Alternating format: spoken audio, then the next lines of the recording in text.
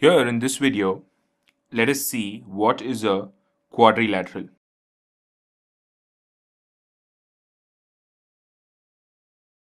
Now, taking the word quadrilateral, quad means 4 and lateral means sides.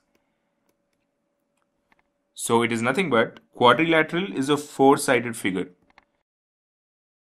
Say for example, let us draw something like this. This is one side, this is the second side, this is the third side, and then this is the fourth side. So if we name them A, B, C, D, the 4 sides of this closed figure are AB, BC, CD and DA. The most important thing about any closed figure is, while you name them, we need to be careful that to name them in a cyclic order.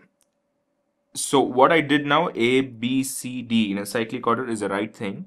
What we shouldn't do is, say for example, you draw a figure like this. You shouldn't name it like this, A, B, C, D.